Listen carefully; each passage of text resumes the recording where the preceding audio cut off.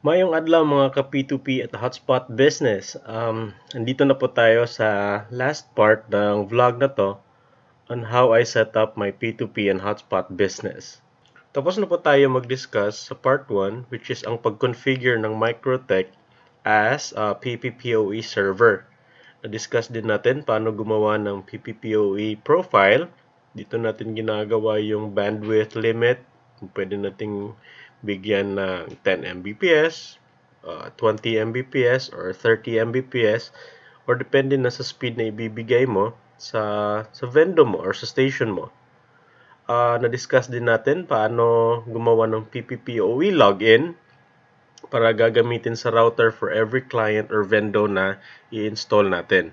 Na-discuss din natin sa part 2 ng vlog na to, which is ang pag-configure ng sectoral antenna para sa P2P. Ito po yung paraan para makapag-distribute tayo ng internet connection from our base to our relay station. Na-discuss natin dito ang pag-set up ng lap GPS, which is ito yung access point natin galing dito sa base papunta doon sa relay station ko. At saka doon sa relay station ko, pinakita din natin kung paano i-configure yung Ubiquiti M5 as a client or as a receiver. So this time, share ko kung paano ko na-configure yung relay station ko, paano ko na-configure yung router ko, at paano ko na-set up yung Vendo ko. This part is more on distribution po ng internet connection dun na po sa area kung saan yung tatapunan ko ng signal. So, let's start!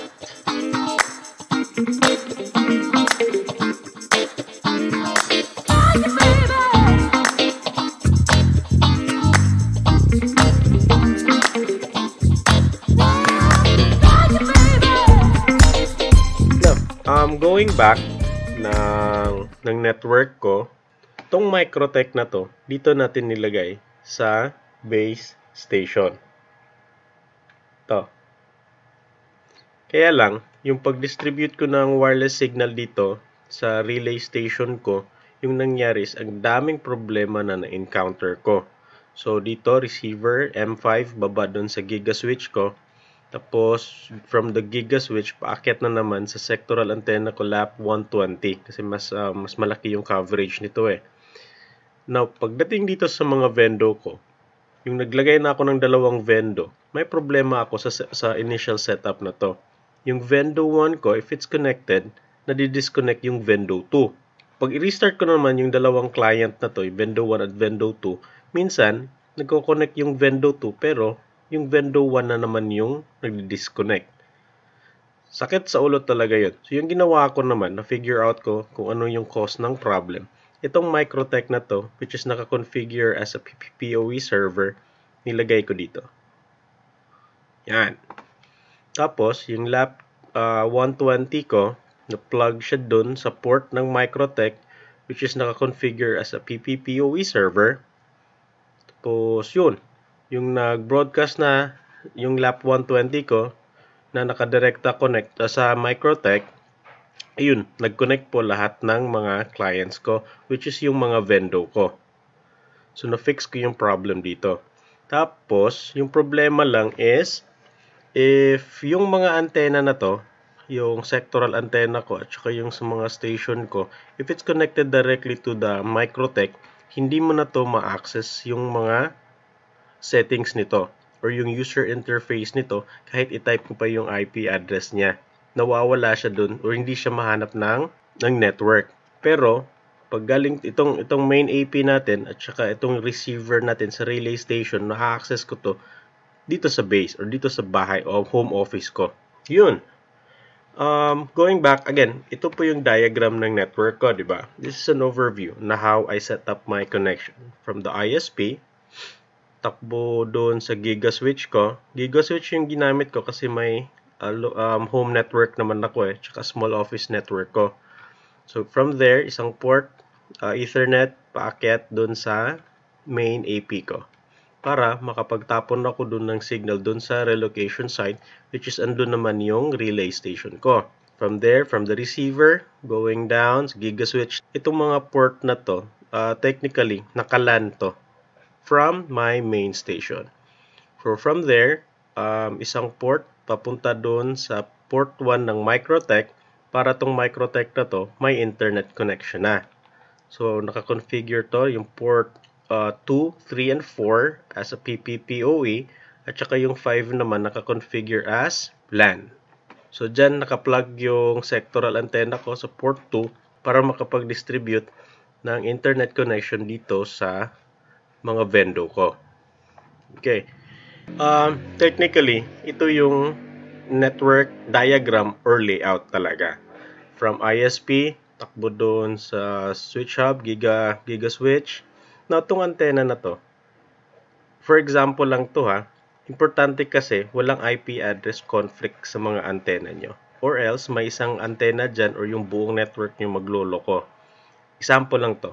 So, dito sa main AP ko, which is the lap GPS, nilagyan natin ng IP address na ganito. Example lang again, 192.168.1.50. Okay?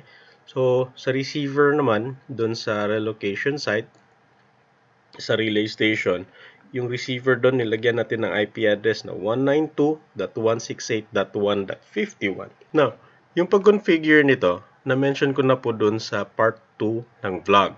So, kung gusto nyo i-review kung paano i-configure itong mga antena na to, panoorin nyo yung part 2 ng vlog.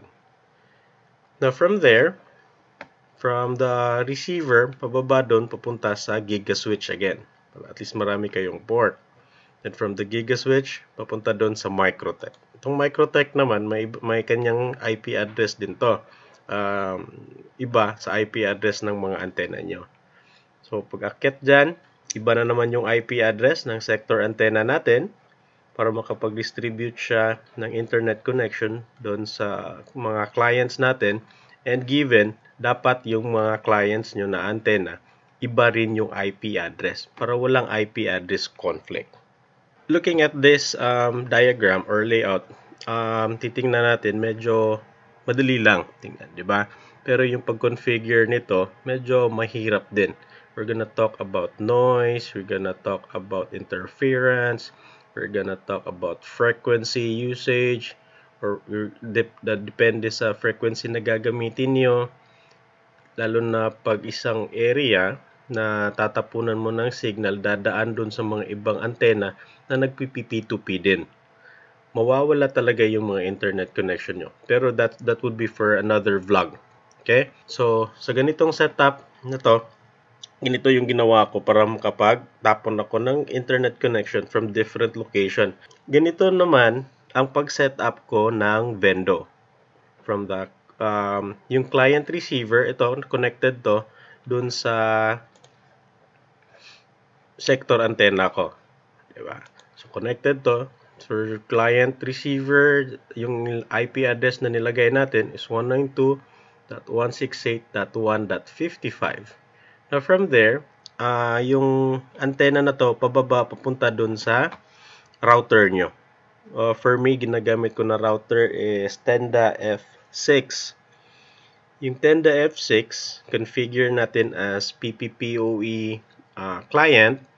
Now, ang PPPoE client, lagyan mo to ng PPPoE login galing dun sa Microtech na ginawa natin as PPPoE server.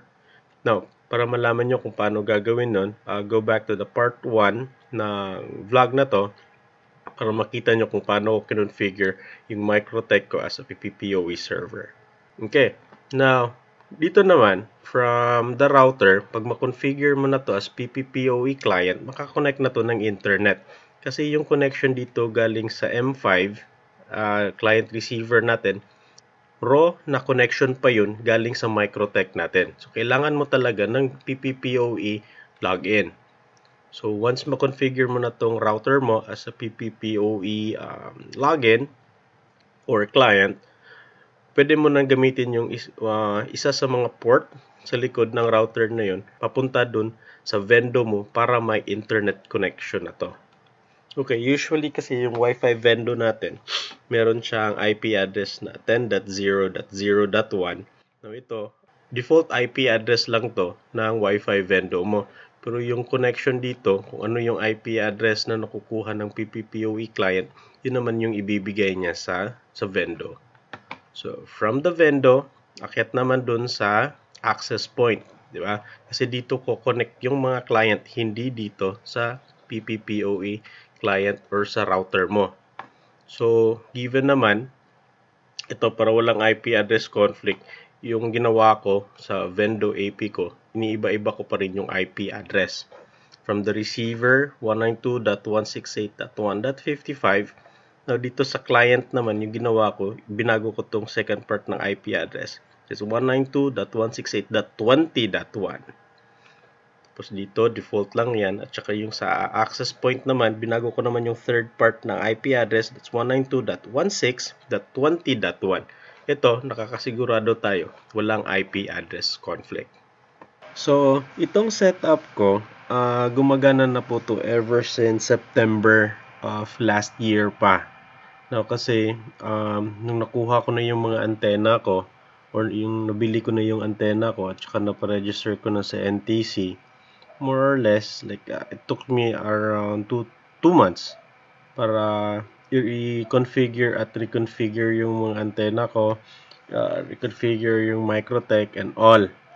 So, naging operational siya way back September pa. So, proven naman, it's working fine.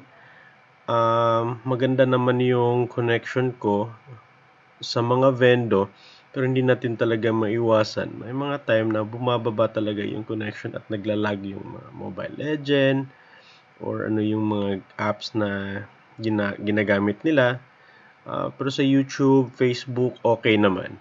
So, ito, tingnan natin yung mga video clips na nakuha ko nung nag-install kami ng Wi-Fi Vendo sa mga partners ko.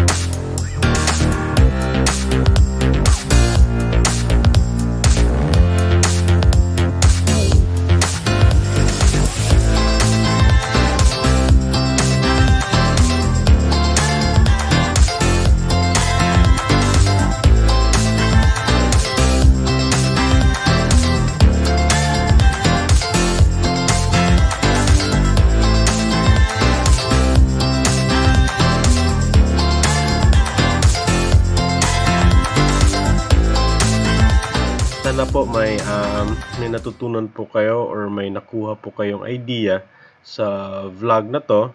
And if you have more question or may mga katanungan kayo sa specific na mga settings or configuration, comment down below and I will find time to answer it.